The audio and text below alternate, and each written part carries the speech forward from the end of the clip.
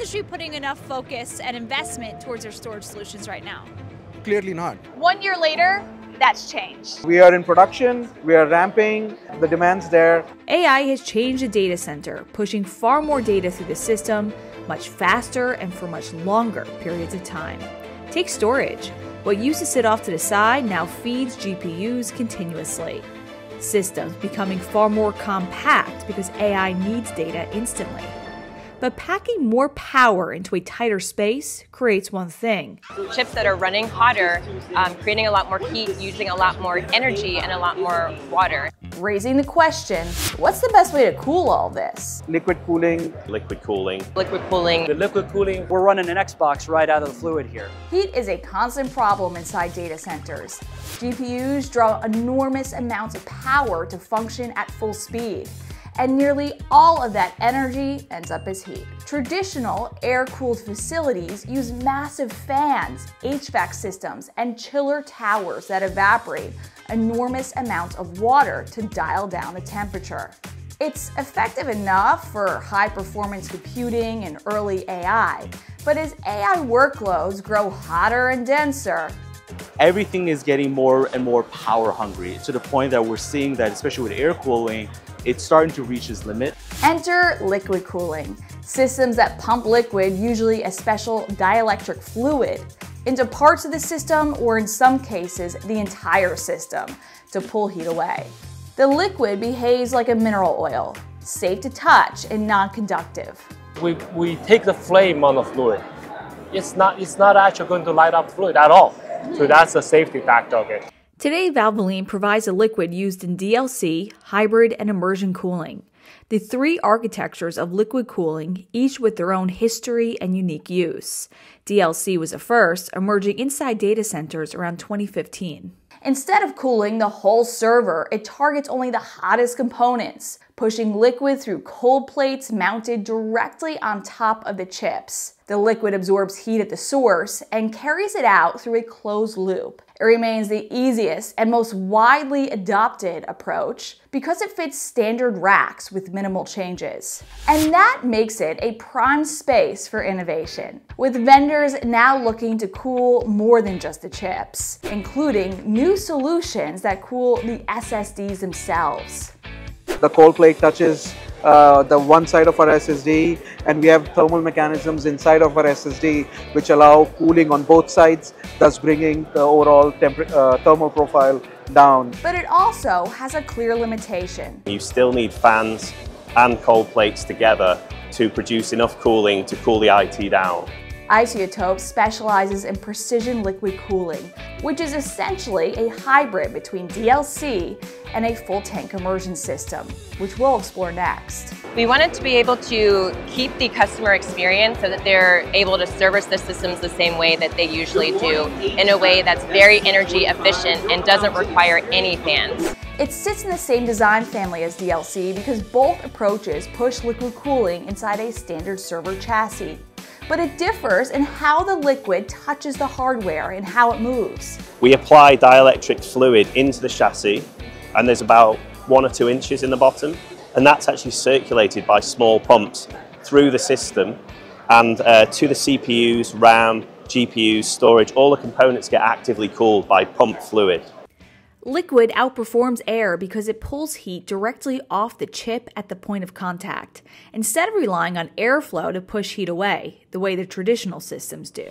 The next idea pushes this concept even further. With Midas, all the fluid is in direct contact with all the board components. Instead of circulating fluid through parts of the system, Immersion dunks all components into a tank of fluid. At Supercompute, we saw examples of immersion solutions that use Midas tanks, hypertext servers, Valvoline fluid, and embedded storage solutions by Solidigm. So you can see on top here is where you have all of your NICs, peripherals, as well as all the components that are meant to be hot swappable, right? Like in this case, Solidigm's E1.L drives. The other thing as well, if you look at our compute nodes, each single one of them are individual in respect to each other, so you're able to pull them out without any issue.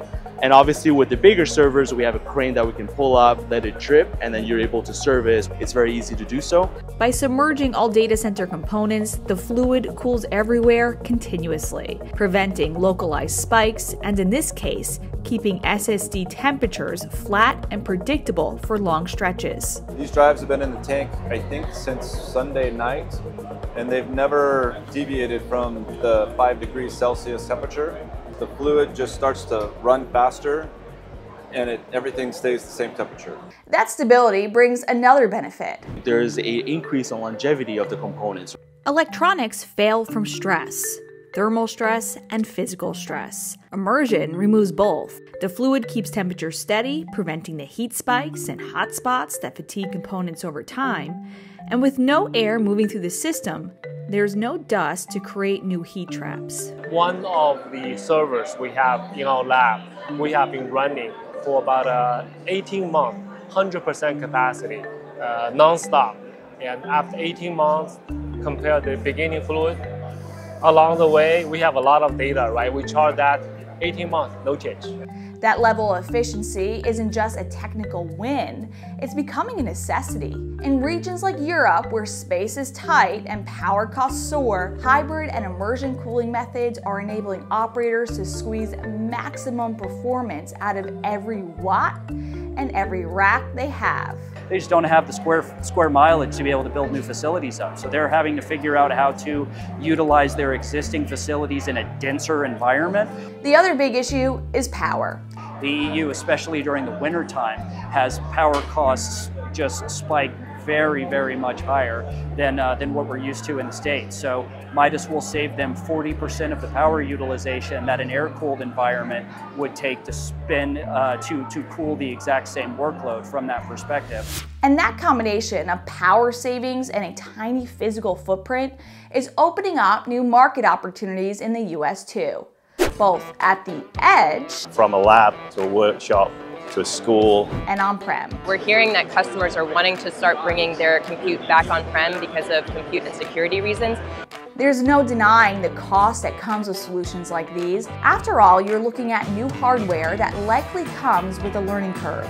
But that investment can pay itself back quickly. So if you can save 80% of the cooling energy, you can use that saving towards higher power compute, which you can monetize. You can't really monetize the cooling aspect, right? But the big question remains, how do you know which architecture to deploy? We turn to Josh Grossman with Supermicro. So most people that are going to do a greenfield, and by that I mean a new deployment, are going to be using something that's liquid cooled because they see the kind of the increase in the power consumption and the TDP and all the things that require liquid cooling. But there's a lot of folks who have legacy data centers that are air cooled, and so they might be looking for something like the sidecar solution, which is liquid to air, or they might want to stay with an air cooled solution. You basically want to make it the least cost possible to get to the client that needs the AI service. Because today your workload truly drives your architecture. And that shift points to something even bigger. Think back to the demos we filmed. Immersion, DLC, even air-cooled racks, different cooling, different power, but everyone featured a Solidigm SSD. Because modern AI architectures aren't built around a single component. They're built around the flow of data end to end. Signing off for 6.5 Media, I'm Diana Blass.